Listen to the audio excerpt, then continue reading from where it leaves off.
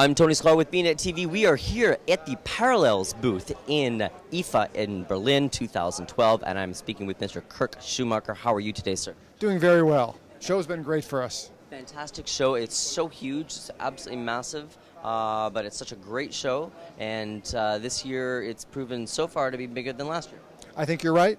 I've read about lots of great announcements. We had one also.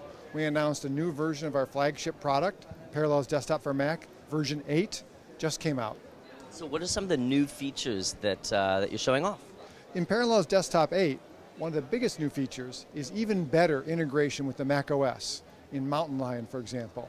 You may know that Mountain Lion has a dictation feature. We've made it possible for any Windows app that accepts text to also use dictation. So if you've used dictation in Mountain Lion, now you can use it in all your Windows apps also.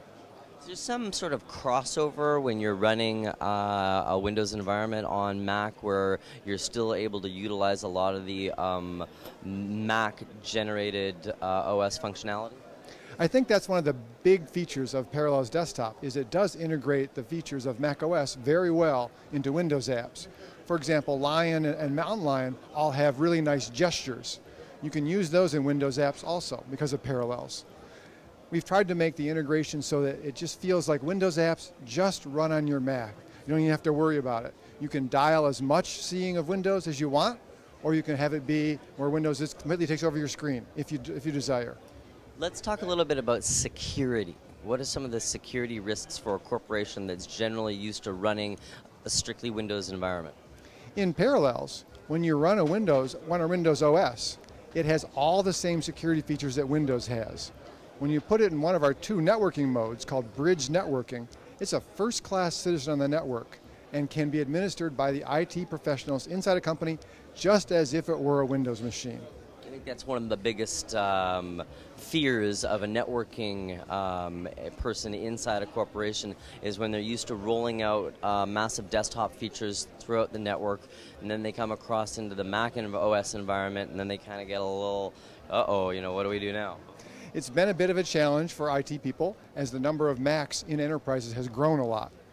Because of this, we specifically introduced a new edition of Parallels Desktop, Enterprise Edition, to address exactly those concerns that IT managers have with deployment and management of Macs and Parallels Desktop in an enterprise. Let's also briefly touch on the idea of the iPad. So the iPad is also extremely popular in business. And so we introduced last year an application called Parallels Mobile, which allows you to connect to both your virtual machines running on your Mac as well as your Mac itself. I went on a world press tour last year, and from Singapore, I could connect to my Mac at home and my Mac in the office back in Renton, Washington, as if I was right there nearby. Those are absolutely fantastic features. Finally, Kurt, what are we going to see from Parallels here within the next 12 months? Well, I'm not going to talk about future features, unfortunately. Nothing to share there today, but we are really excited about the launch of Parallels Desktop 8 and getting that out to as many of our existing customers as possible, as well as new customers who are moving to the Mac. Is it available today, and how do I get it? So today it's available for existing customers to upgrade.